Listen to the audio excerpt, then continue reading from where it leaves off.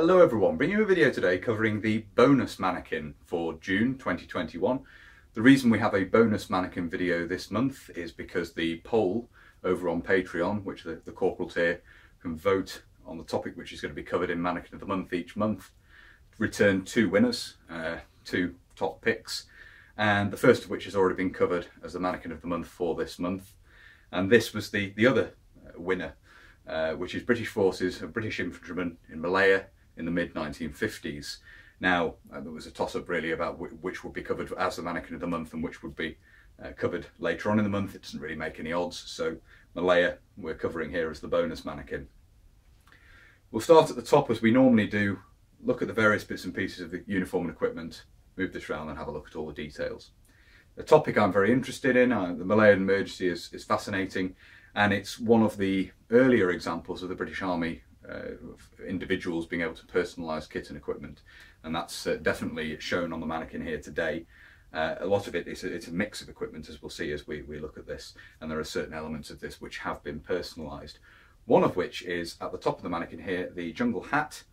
This has been set up by the individual quite distinctively. It has stoved in crown, sort of to give us a pork pie hat effect at the top there, and the brim has been stitched up on each side. And this became increasingly common during the emergency and would remain fairly common in Borneo, the Indonesia-Borneo confrontation as well, the personalisation of the jungle hats. So that's to give a little bit of individuality to it, but otherwise it is a standard issue British jungle hat of the period. The rest of the uniform consists of the 1950 pattern green uniform. This was of course also made in khaki for use in arid environments, in deserts and so forth. It's essentially the standard British Army hot weather uniform of the 1950s and into the 1960s as well. It consists of a bush jacket and the crossover belt trousers. The bush jacket is made of a cellular material, the trousers are made of drill, cotton drill, and this bush jacket has actually been worn as a shirt. It's been worn tucked in, which was relatively common at the time. For that purpose, the attached waist belt has been removed from this particular example. It's quite a faded, well-used example, this, and would have been very much the standard by the mid-1950s. There were still other patterns floating around, but this was the most common by that time period. The web equipment is a mixed bag, and it is quite customised.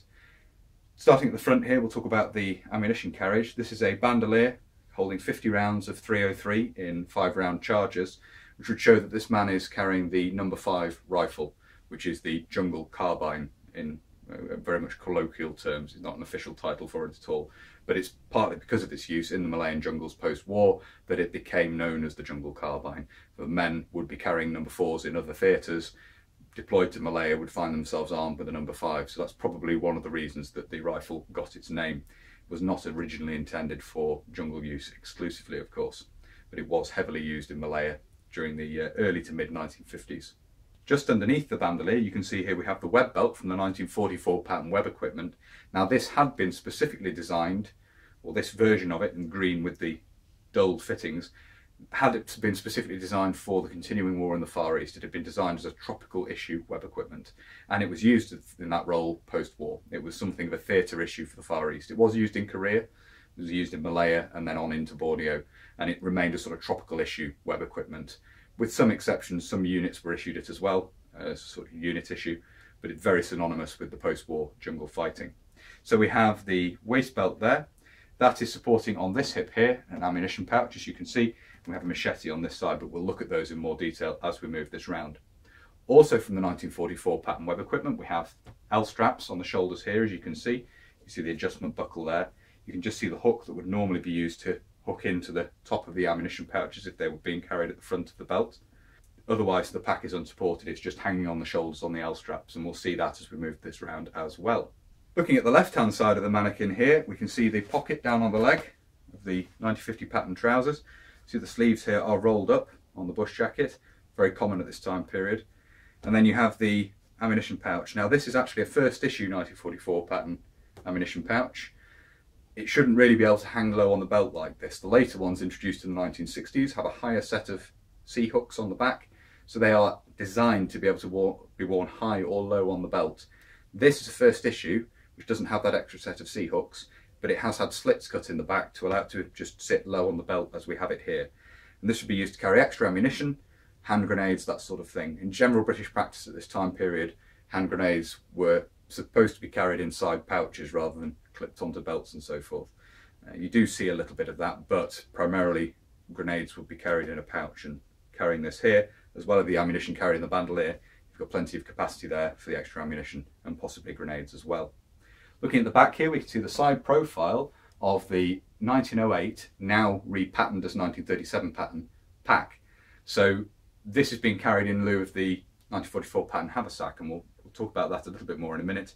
You can also see the bottle carried, the water bottle carried low on the belt around the back there as well. To talk about a bit more about those, we'll move this around now and have a look at the back. So the 1908 pack, as I say, repatterned post-war as 1937 pattern, part of 1937 pattern, 1908 of course being obsolete, completely obsolete by this time. The pack had been retained for use with 1937 pattern.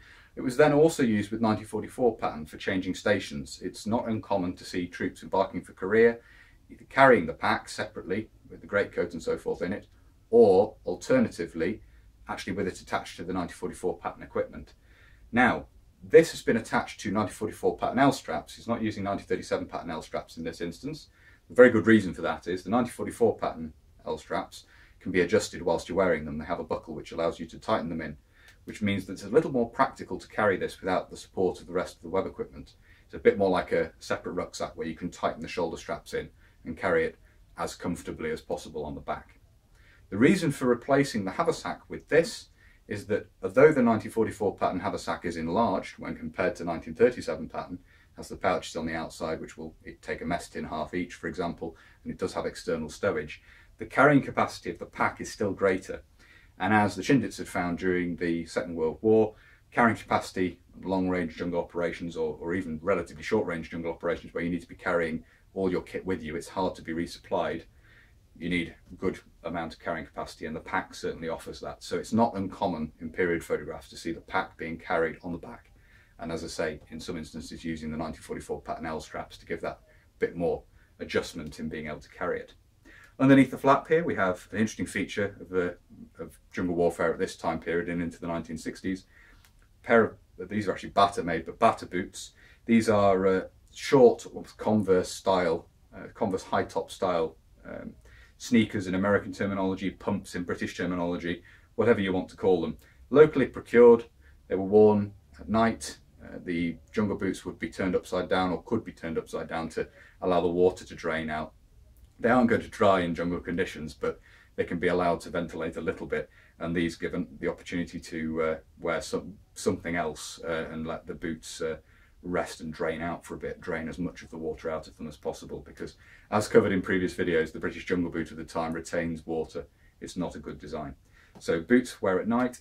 Inside here you'd have spare, dry-ish clothing for wear at night. You'd have sleeping gear, very rudimentary, perhaps even just the poncho in some instances, and then rations, depending on the length of patrol. But you could generally, it's not uncommon to see men on four-day patrol or longer patrols, but carrying 4 days worth of rations. They'd then be resupplied. You could fit 4 24-hour ration packs into one of these with a little bit of, with some of it already consumed on the first day and a little bit of jigsaw work to slot everything in. Underneath that, of course, we can see suspended from the back of the belt here we have a single 1944 pattern water bottle. Very common in Malayan emergency, even on relatively longer patrols, to see men just carrying one water bottle. Reliance was placed on jungle streams and use of the millbank bag to filter the water, and the use of sterilisation tablets to sterilise it. So relatively limited water carrying here, as you can see. But single water bottle there on the back. It does also contain the cup, which nests together, very similar to US practice, and it hangs from the bottom of the belt there with M1910 hanger hooks, well out of the way of the pack carried on the back. So there we are. I hope you found it interesting looking at this. I certainly, as I said earlier in the video, I find the Malayan emergency very interesting. It's a time when kit customization, being able to wear kit in a more individual manner, was becoming more common in the British Army, certainly out in theatre. It was obviously very regimented still in British Army of the Rhine, and other theatres are a lot more prescriptive in what you would wear and how you would wear the equipment and so forth. But in Malaya, in the jungle fighting, even at this relatively early stage, it was becoming more common for men to customise their web equipment, and it varied depending on what weapons and so forth were carried as well. So it's interesting from that point of view. You see quite a lot of variation between men in photographs as to what they're carrying, and it's one of the first times you really see that on a large scale.